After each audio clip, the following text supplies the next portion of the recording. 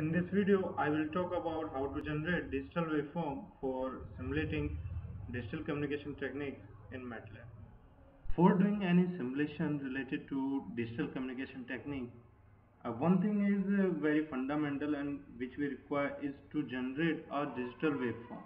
So in this video, we will talk about how to generate a digital waveform into Matlab. Before going to Matlab, we look at some fundamental properties of any digital waveform. So here is a digital waveform. It consists of two different things. Number of the bit stream and how many samples each bit is taking. So there are two different things, number of bits and how many samples each bit is taking. With this information we will move further to Matlab.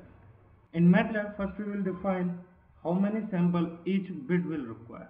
So we will define this by a variable chip length, and we are taking a 32 samples for each bit.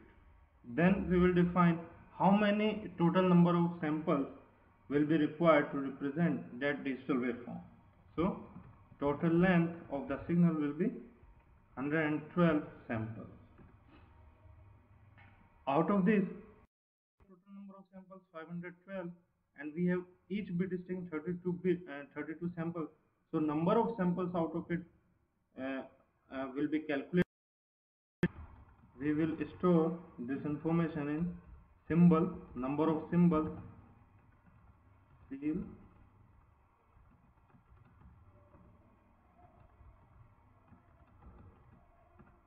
so in this way we will be having total number of 6 different bits in our signal. Then now we will generate number of bits, or like a combination of 1 and 0s. So there is a procedure for generating them. First we will generate a random sequence of 16 bits,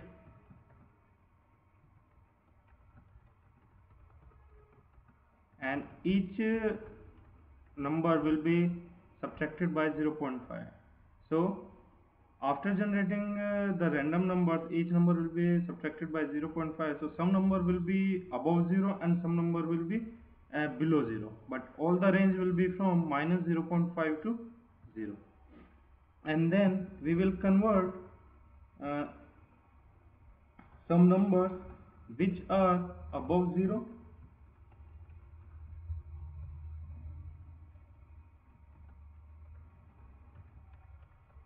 equals to, will replace them by 1, and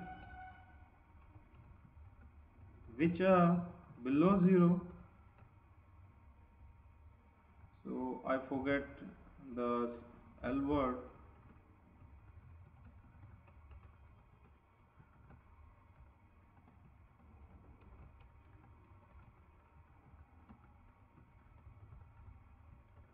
and all those numbers which are below 0, that will be replaced by -1. So if we plot the symbol, then we will find a various combination of 1s and 0 has been generated. So now in this case, each this 1 and 0 is represented by one single sample. Now our next task is to replace each single sample by a bit length, that was the 32. That means each sample will be replaced by, or each bit will be replaced by 32 samples, and then we will finally generate our signal. So we will define our signal for zeros, because our signal will be having total number of 512 samples. And now we will replace each for each bit in symbol variable, we will replace it by a 32 number of samples in signal.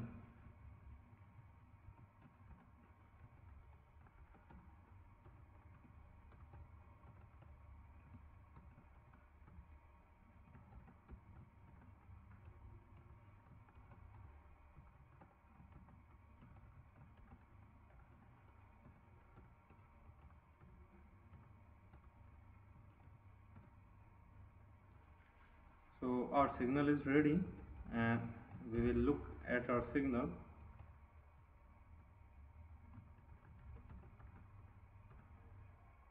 Now we have generated a bit stream of ones and zeros, but right now you won't be able to see it accurately. So what we will do, we will limit uh, the plot property. So plot signal underscore L, and then we'll replace axis, and y-axis will be from -2 to, so that you are able to watch it. Then we also give the title to it, signal waveform.